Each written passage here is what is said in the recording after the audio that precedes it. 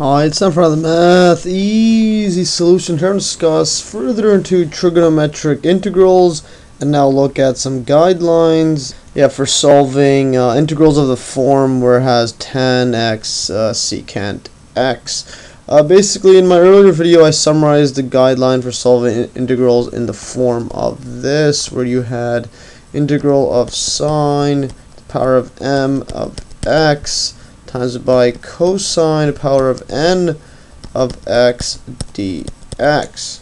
Yeah, where basically m and n are integers and they're both greater than or equal to 0. For example, 0, 1, 2, 3, etc. That's just what they could be.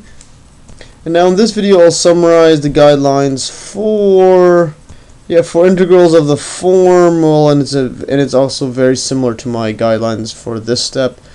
For this one. So basically I'll summarize the integrals of the form integral of tan m of x. So now we have secant n of x dx, where m and n are again integers greater than or equal to 0. Yeah, and basically this is a summary from the last two examples I did on solving integrals with powers that are in the form of tan x secant x.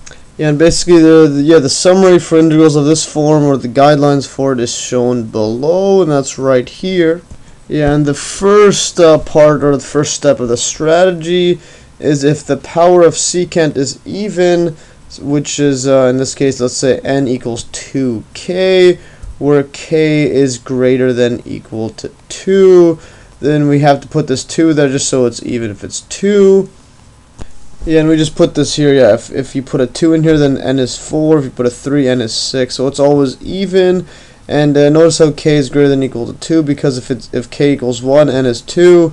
That's just secant squared of x, and we can just skip that part. Yeah, and we wouldn't need to save a factor because it will already be there, and I'll get to that in a bit. Basically, if it's even, so we save a power of secant squared x and use the identity secant squared x equals 1 plus tan squared x to express the remaining factors of in terms of tan x, and I'll explain why in a bit.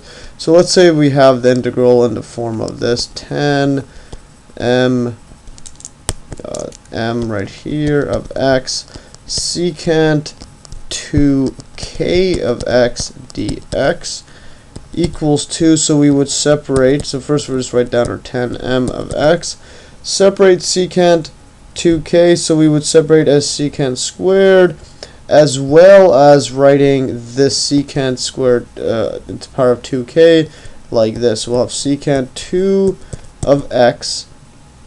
Now this part here is since we take the k out, but we're going to take a factor out, so we would subtract 1 power, and now we add a secant squared outside dx right here. And now the reason for this, I'll get to that soon. So we have this tan m of x. Now we apply the identity. This is 1 plus tan squared of x k minus 1 secant squared of x dx. Yeah, now the reason for this, as you can see, we have everything in terms of, well, tan, and except this secant squared of x that's separated. So we have a tan in there, and then the reason is because when we use substitution rule, we could substitute u equals tan of x, because the derivative or the differential is equal to du is equal to secant squared x dx. So this entire term is this. So this basically removes this entire secant term away from the integral. So this becomes, when we apply substitution rule, u to the power of m 1 plus u squared k minus 1, and now we have a du. So now we just have an integral with just a basic variable u instead of the trigonometry, instead of the trig, or the variable of trig functions like tan and secant. And now we can just do this, and we just throw this back inside at the end. And this is an integral we can usually solve. Yeah, fairly straightforward in solving this. And now if we have this scenario where the power of tangent is odd, in this case, we'll write m equals to 2k plus 1, where basically k is greater than or equal to 0, and it's an integer. just so if you put, let's say, 0 inside, m is equals to 1. If you put k equals to 1, you'll get 2 plus 1, which is 3, and it goes 1, 3, 5. Yeah, so let's write 1, 3, 5, 7, etc. That's what m is, and it keeps going on. So this one we would save a factor of secant x, tan x. This is together. I'll just write this out. Yeah, so basically secant x, tan x. So we're saving this. Yeah, I just couldn't type it all in there. And then we use the identity tan squared x equals secant squared x minus 1 to express the remaining factors in terms of secant x. So this is very similar to what we did in step A. So let's say we have an integral in the form of tan. This is 2k plus 1 of x secant n of x dx. This equals 2. So again, we need to separate tan x times secant x, as well as writing this as a bracket in terms of tan squared x to apply this identity.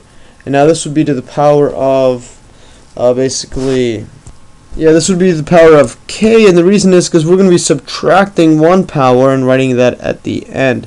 I'll get to that in a bit. So because this is the same thing as having tan 2k, but we just want to get rid of this k out, so we have this tan squared. Now we have a secant. Now we subtract a power, so minus n minus 1 of x, and now we have our tan x secant x dx. So it doesn't matter if you write secant x tan x secant x, doesn't matter, it's the same thing. So that's the term we get rid of. I mean, we separate. We'll get rid of that in a bit. So now we apply the trig identity. So this will be secant squared of x minus 1 power of k times secant n minus 1 of x tan x secant x dx. And now, now that we have pretty much everything here is written in terms of secant squared of x, or just secant right here, except we have a term tan x secant x. Now we could use the substitution rule similarly to above and write u equals secant x. And then the reason for this is because du, or the differential, is equal to secant x tan x dx, and this is this entire term, so this is du.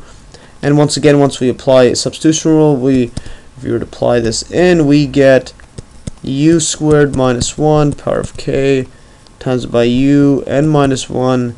Now we have a du. So we basically get rid of this entire thing completely, and we'll have a du here, and we could solve this pretty straightforwardly. And now for the final step, basically, if the power of secant is even and the power of tangent is odd, you could use both steps A or B, but usually step A would be easier because the derivative is easier, is going to be secant, derivative of tan x equals to secant squared of x, and there's just one term instead of having a tan x secant x, and it's easier dealing with it than this one. Yeah, which is why that's the first step. So basically, if it's even, just if secant is even, regardless if tangent is odd, just do step A usually. And anyway, that's all for today. Hopefully you learned from this summary video. And like always, you can download these exact notes in the link below. And thanks for watching. And stay tuned for another Math Easy solution.